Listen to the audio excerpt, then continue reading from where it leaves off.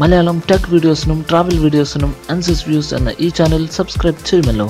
അതിനായി red subscribe button click ചെയ്യുക.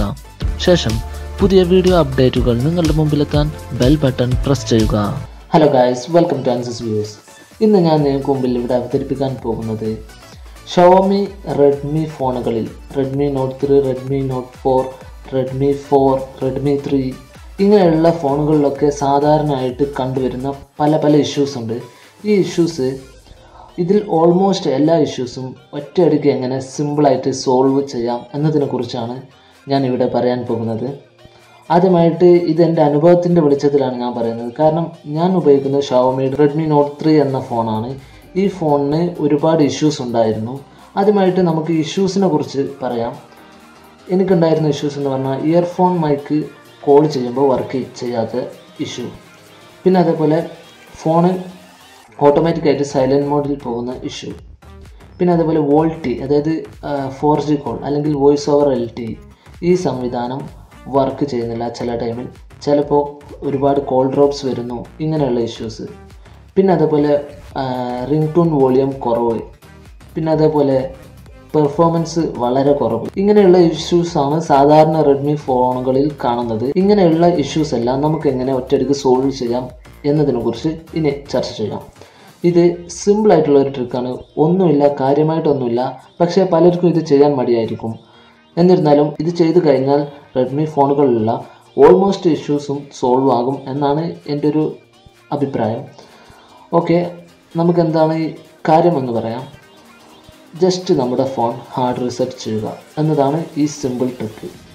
അതായത് നമുക്ക് പലർക്കും ഈ ഹാർഡ് റീസെറ്റ് ചെയ്യുന്നതിനോട് ചിലപ്പം വെറുപ്പായിരിക്കും, ചിലപ്പം താല്പര്യം ഉണ്ടാവില്ല.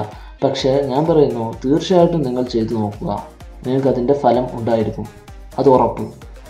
ഓക്കെ, ഇനി നമുക്ക് എങ്ങനെ ഹാർഡ് റീസെറ്റ് ചെയ്യുമ്പോൾ ശ്രദ്ധിക്കേണ്ട കാര്യങ്ങൾ എന്തൊക്കെയെന്നതിനെ കുറിച്ച് നോക്കാം. ആദ്യമായിട്ട് നമ്മുടെ കോണ്ടാക്ട്സ് സേവ് ചെയ്യുക എന്നതാണ്. ഇപ്പോൾ കോണ്ടാക്ട്സ് മാത്രം മതി എന്നുള്ളവർക്ക്, ബാക്കി ഇമേജസും ഫോണിലുള്ള ഫയൽസും കാര്യങ്ങളൊന്നും നഷ്ടപ്പെട്ടിട്ട് പ്രശ്നം ഇല്ല എന്നുള്ളവർക്ക് ഈ കോണ്ടാക്ട്സ് മാത്രം എങ്ങനെ സേവ് ചെയ്യാം എന്നതിനെക്കുറിച്ച് ഈ വീഡിയോ അടുത്ത് വരുന്ന വീഡിയോ കണ്ടാൽ നിങ്ങൾക്ക് മനസ്സിലാകും. ഓക്കെ, ആദ്യമായിട്ട് നമ്മുടെ ഫോണിൻ്റെ സെറ്റിങ്സിൽ പോവുക. അതിനുശേഷം അഡീഷണൽ സെറ്റിങ്സിൽ പോവുക. അതിനുശേഷം ബട്ടൺസിൽ പോവുക. എന്നിട്ട് റിസൻസിൽ ഇങ്ങനെയുള്ളതിൽ ഇതിൽ ഷോ മെനു എന്ന് സെലക്ട് ചെയ്തു എന്ന് ഉറപ്പുവരുത്തുക. ശേഷം നമ്മുടെ കോണ്ടാക്ട്സിൽ പോവുക. അതിനുശേഷം ഈ റിസെൻ്റ് ആപ്പിൻ്റെ കീ, അതായത് ലെഫ്റ്റ് സൈഡിലുള്ള നമ്മുടെ ഫോണിനുള്ള കീ പ്രസ് ചെയ്ത് അമർത്തി പിടിക്കുക. അപ്പോൾ നമുക്ക് ഇങ്ങനത്തെ ഒരു പേജ് വരും. ഇതിൽ ഇമ്പോർട്ട് ഓർ എക്സ്പോർട്ട് കോണ്ടാക്ട്സ് എന്നതിൽ ക്ലിക്ക് ചെയ്യുക. അതിനുശേഷം ആദ്യം നമുക്ക് എക്സ്പോർട്ട് ടു സ്റ്റോറേജ് എന്നതിൽ ക്ലിക്ക് ചെയ്യുക. ഓക്കെ, അപ്പോൾ ഇങ്ങനെ കാണിക്കും, ഫയൽ /mnt/SD കാർഡ് ഇങ്ങനെ കാണിക്കും. ഓക്കെ കൊടുക്കുക. അപ്പോൾ എക്സ്പോർട്ടഡ് ഷോർട്ട്ലി എന്ന് കാണിക്കും. കുറച്ച് കഴിഞ്ഞാൽ നമുക്ക് എക്സ്പോർട്ടഡ് എന്ന് കാണിക്കും, ഫിനിഷ്ഡ് എന്ന് കാണിക്കും. നോട്ടിഫിക്കേഷനിൽ ഇവിടെ ഇപ്പോൾ 0% ആണുള്ളത്. ഓക്കെ, കുറച്ച് കഴിഞ്ഞാൽ നിങ്ങൾക്ക് കാണാൻ സാധിക്കും. ഓക്കെ, എക്സ്പോർട്ടിങ് കഴിഞ്ഞതിന് ശേഷം നമുക്ക് നമ്മുടെ ഈ ഫയൽ ഒന്ന് കണ്ടു നോക്കാം. ജസ്റ്റ് ബാക്കൗട്ട് അടിക്കുക. എന്നിട്ട് എക്സ്പ്ലോറിൽ പോകുക. ഇതിൽ റൈറ്റ് സൈഡിലേക്ക് പോയാൽ നമുക്ക് ഇവിടെ ഏറ്റവും താഴെയായിട്ട് കാണാൻ സാധിക്കും നമ്മൾ എക്സ്പോർട്ട് ചെയ്ത ഈ ഫയൽ. ഇതാണ് നമ്മുടെ എക്സ്പോർട്ട് ചെയ്ത ഈ ഫയൽ. ഓക്കെ, ഇനി നമുക്ക് ഈ ഫയൽ നമ്മുടെ വേറെ ഏതെങ്കിലും ഡിവൈസിൻ്റെ സ്റ്റോറേജിലേക്കോ അല്ലെങ്കിൽ നമ്മുടെ മെമ്മറി കാർഡിലേക്കോ എവിടേക്കെങ്കിലും മൂവ് ചെയ്യുക. അതിനുശേഷം നമുക്ക് ഇത് തിരിച്ച് നമ്മുടെ ഫോണിലേക്ക് ആക്കാം എന്ന് നോക്കാം. ആദ്യമായിട്ട് നമ്മുടെ ഇൻറ്റേർണൽ മെമ്മറിയിലേക്ക്, നമ്മുടെ ഏത് സ്ഥലത്താണോ ഇതുണ്ടായിരുന്ന ആ സ്പേസിലേക്ക് ഇത് തിരിച്ച് കൊണ്ടുവരിക. മിക്കവാറും ഇൻറ്റേർണൽ മെമ്മറിയിലായിരിക്കും, ഇൻറ്റേർണൽ മെമ്മറിയിൽ തന്നെ ആക്കുക. അതിനുശേഷം വീണ്ടും കോണ്ടാക്ട്സിൽ പോവുക. ശേഷം ഈ റിസെൻ്റ് ആപ്പ് കീ, അതായത് ലെഫ്റ്റ് സൈഡിലുള്ള കീ പ്രസ് ചെയ്ത് പിടിക്കുക. എന്നിട്ട് ഇമ്പോർട്ട് ഓർ എക്സ്പോർട്ടിൽ പോവുക. എന്നിട്ട് ഇമ്പോർട്ട് ഫ്രം സ്റ്റോറേജ് എന്നതിൽ പോവുക. ഇതിൽ നമ്മൾ ഏതെങ്കിലും ഒരു അക്കൗണ്ട് സെലക്ട് ചെയ്യുക. ഞാനിപ്പോൾ ഗൂഗിൾ അക്കൗണ്ട് സെലക്ട് ചെയ്യുന്നു. എന്നിട്ട് നിങ്ങൾക്ക് കാണാൻ സാധിക്കും ഇങ്ങനെ searching for വികാർഡ് data in storage എന്ന് കാണിക്കും.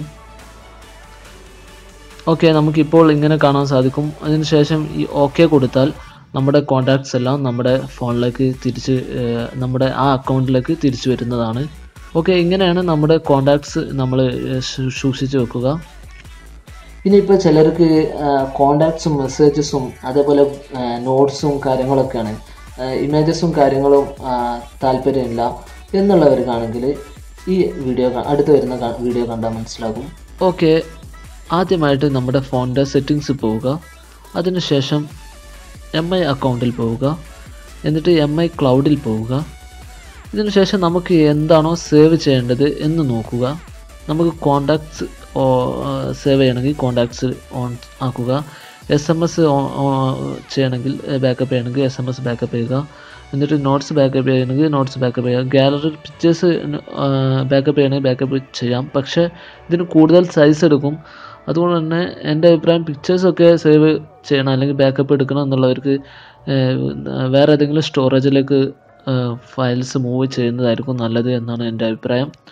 ഓക്കെ, ഏതായാലും നമുക്ക് ഇതെല്ലാം കഴിഞ്ഞതിന് ശേഷം നമ്മൾ സിങ്ക് നൗ എന്നതിൽ ക്ലിക്ക് ചെയ്യുക. ചിലപ്പോൾ സിങ്കിങ് പോസ്ഡ് എന്ന ഓപ്ഷൻ ആയിരിക്കും കാണിക്കുക. അപ്പോൾ നോട്ടിഫിക്കേഷൻ ബാറിൽ പോയിട്ട് സിങ്ക് എന്നതിൽ ഓൺ ആക്കുക. ഓക്കെ, അതിനുശേഷം നമുക്ക് കാണാൻ സാധിക്കും സിങ്കിങ് നടക്കും. എന്നിട്ട് ഈ സിങ്കിങ് എല്ലാം കഴിഞ്ഞതിന് ശേഷം മാത്രം നമ്മൾ നമ്മുടെ ഫോൺ റീസെറ്റ് ചെയ്യുക.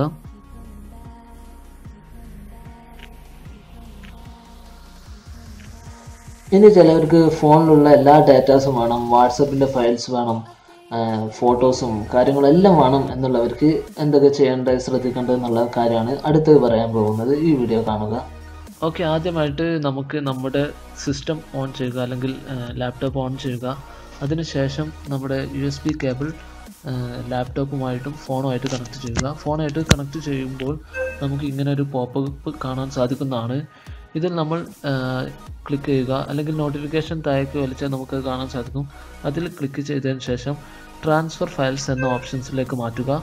അതിനുശേഷം നമുക്ക് നമ്മുടെ കമ്പ്യൂട്ടറിലുള്ള നമ്മുടെ ഫോണിനെ കാണിക്കുന്നതാണ്. അതിൽ ക്ലിക്ക് ചെയ്തിട്ട് നമുക്ക് ആവശ്യമുള്ള ഫയൽസ് എല്ലാം നമ്മുടെ കമ്പ്യൂട്ടറിലേക്ക് മാറ്റുക. അതിനുശേഷം നമ്മുടെ ഫോണെല്ലാം റീസെറ്റ് ചെയ്തതിന് ശേഷം തിരിച്ച് നമ്മുടെ ഫോണിലേക്ക് മാറ്റുക. ഇങ്ങനെ ആണ് ചെയ്യാൻ സാധിക്കുക.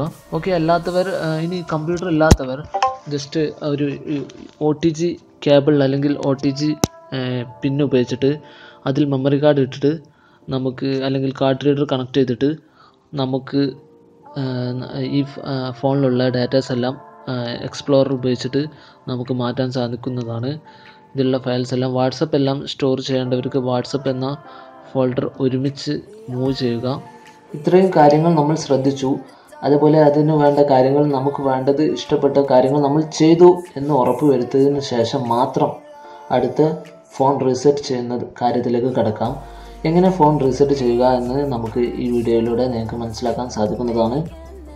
ഓക്കെ, ഇതെല്ലാം ചെയ്തതിന് ശേഷം നമ്മൾ നമ്മുടെ ഫോൺ റീസെറ്റ് ചെയ്യണം. റീസെറ്റ് ചെയ്യാൻ സെറ്റിങ്സിൽ പോവുക. അതിനുശേഷം അഡീഷണൽ സെറ്റിങ്സ് പോവുക. ഇതിൽ ഏറ്റവും ലാസ്റ്റിലേക്ക് പോവുക. അപ്പോൾ നമുക്ക് കാണാൻ സാധിക്കും ബാക്കപ്പ് ആൻഡ് റീസെറ്റ്. ഇതിൽ ഫാക്ടറി ഡാറ്റ റീസെറ്റ് എന്നത് സെലക്ട് ചെയ്യുക. ഇങ്ങനെ കാണാൻ സാധിക്കും. ഇതിൽ എല്ലാ ഫയൽസും നമുക്ക് നമ്മുടെ ഫോണിൽ നിന്നും പോകുന്നതാണ്. അതിനുശേഷം താഴെ കാണുന്ന റീസെറ്റ് ഫോൺ എന്ന ഓപ്ഷനിൽ ക്ലിക്ക് ചെയ്യുക. അതിനുശേഷം നമ്മൾ നമ്മുടെ പാസ്വേഡ് എൻ്റർ ചെയ്യുക. നെക്സ്റ്റ് അടിക്കുക. അതിനുശേഷം നമുക്ക് നമ്മുടെ MI യൂസർ നെയിം അല്ലെങ്കിൽ പാസ്വേഡ് അടിക്കാനുള്ള ഓപ്ഷൻ വരും. ഇതിൽ നമ്മൾ പാസ്വേഡ് അടിക്കുക. ഇതിൽ പാസ്വേഡ് പലർക്കും ഓർമ്മയുണ്ടാകില്ല. അങ്ങനെയാണെങ്കിൽ ഫോർഗട്ട് പാസ്വേഡ് അടിക്കുക. എന്നിട്ട് രജിസ്റ്റർ ചെയ്ത മൊബൈൽ നമ്പർ അല്ലെങ്കിൽ ഇമെയിൽ അഡ്രസ്സ് വെച്ചിട്ട് നമുക്ക് നമ്മുടെ പാസ്വേഡ് തിരിച്ചെടുക്കാൻ പറ്റുന്നതാണ് അല്ലെങ്കിൽ റീസെറ്റ് ചെയ്യാൻ പറ്റുന്നതാണ്. അതിനുശേഷം ഇവിടെ ആ പാസ്വേഡ് അടിക്കുക. എന്നിട്ട് ഓക്കെ പ്രസ് ചെയ്താൽ നമ്മുടെ ഫോൺ റീസ്റ്റാർട്ടായി വരും. എന്നിട്ട് നമുക്ക് നമ്മുടെ ഫോൺ റീസെറ്റ് ചെയ്യുന്നതാണ്. ഇതിന് ചില ടൈമിൽ കുറച്ച് അധികം ടൈം എടുക്കും. നമ്മുടെ ഫോൺ ഇഡിൽ സ്റ്റേറ്റിൽ അത് പ്രശ്നമില്ല. അതങ്ങനെ കുറേ ടൈം കഴിയുമ്പോൾ ഓട്ടോമാറ്റിക്കായിട്ട് ഫോൺ റീസ്റ്റാർട്ടായി വരുന്നതാണ്. പേടിക്കേണ്ടതില്ല. ഇങ്ങനെ എല്ലാം ചെയ്തതിന് ശേഷം നിങ്ങളുടെ ഇഷ്യൂസ് നിങ്ങൾക്ക് സോൾവ് ആയെങ്കിൽ തീർച്ചയായിട്ടും ഈ വീഡിയോയിൽ തിരിച്ചു വന്നിട്ട് താഴെ നിങ്ങളുടെ ഇഷ്യൂസ് സോൾവ് ആയോ ഇല്ലയോ എന്ന് കമൻറ്റ് ചെയ്യണം. തീർച്ചയായിട്ടും മറക്കരുത്. ഈ വീഡിയോ ഇഷ്ടപ്പെട്ടാൽ തീർച്ചയായിട്ടും ലൈക്ക് അടിക്കണം. അതുപോലെ ഇതുപോലെയുള്ള കൂടുതൽ ഇൻട്രസ്റ്റിംഗ് വീഡിയോസ് നിങ്ങൾക്ക് ഇനിയും ഭാവിയിൽ ഈ ചാനലിൽ പ്രതീക്ഷിക്കാവുന്നതാണ്. ഓക്കെ, തീർച്ചയായിട്ടും സബ്സ്ക്രൈബ് ചെയ്തിട്ടില്ലെങ്കിൽ സബ്സ്ക്രൈബ് ചെയ്യുക. Okay, that's all. Thanks for watching this video.